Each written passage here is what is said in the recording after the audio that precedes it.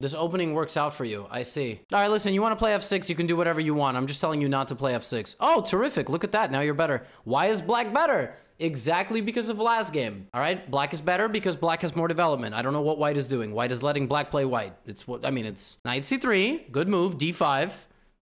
So d5, okay, for this level, d5 is a great move. It's actually a bad move. Why is d5 a bad move? Can anybody explain this to me? Why is d5 bad? Why is it plus 1.4? And here it's minus 0.5. What is wrong with this move? Weak light square.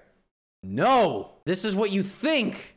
No. Block bishop and weakens the dark squares. And after d4, very natural response, this is going to be what's called a backwards pawn, meaning it cannot go up. It will be permanently stuck behind a pawn and not guarded by a pawn, which means this pawn will be beaten up for the entire game. That rook will pressure it. Everything will pressure it. You need to avoid this stuff.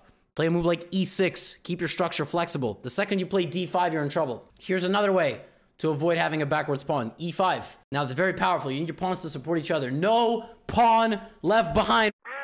This is not a good move, but white is trash. Also, if you can block this check with a pawn, it's almost always going to be the best move. If you can block with a pawn and attack the bishop, it's almost always the best move. This is not a good move.